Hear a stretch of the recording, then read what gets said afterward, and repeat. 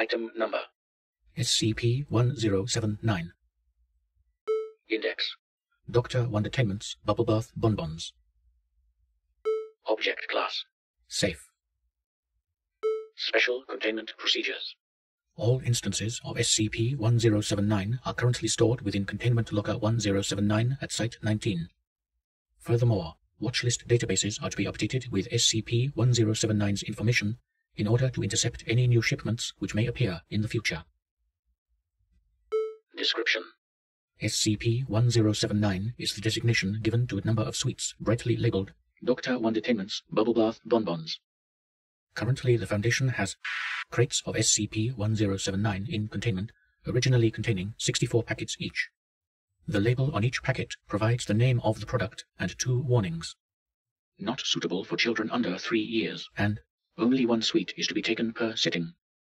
In addition, it lists -% daily values of several nutrients, vitamins, and minerals, none of which are present in SCP-1079. Human subjects report tingling sensations immediately after the consumption of SCP-1079. 10 to 15 seconds later, the subject's own blood is secreted as pink, bubblegum-scented foam from the subject's pores on their abdomen, arms, and back. The total volume of blood secreted in this way is typically from 30 through 50 milliliters and does not pose an immediate health risk.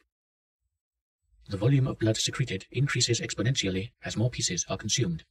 Bubbles form in the subject's blood as a consequence of the SCP's intended function, causing the subject's blood to boil. Death by exsanguination occurs in 95% of subjects who have consumed 4 or more candies in one sitting.